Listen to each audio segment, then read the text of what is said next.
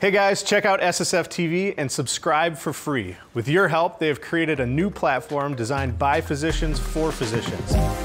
They have the most up-to-date content from the world's best physicians and top institutions. The platform is so well organized. And everyone is using it, giving you real-time access to physicians around the world. Plus, with the app, I can download and watch on the go. I absolutely love it.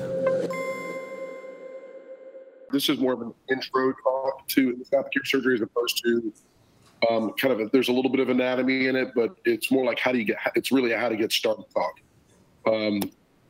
So just going through the basics, these are some of the topics that I'm going to try to cover today.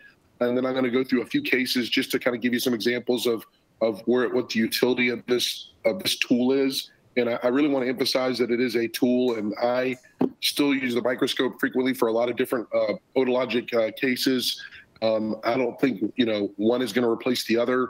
I think it's just like anything.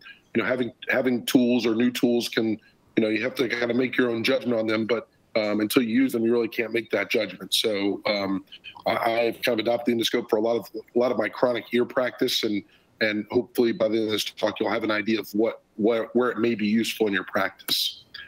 So just as a background, this is a classic kind of slide you'll see in some endoscopic articles, some of the early literature, basically kind of really demonstrating where the real benefit is. So I don't know if you can see my pointer here, but from a traditional transcanal microscopic approach, you are looking down the canal, and your view is going to be limited by the narrowest portion of the canal.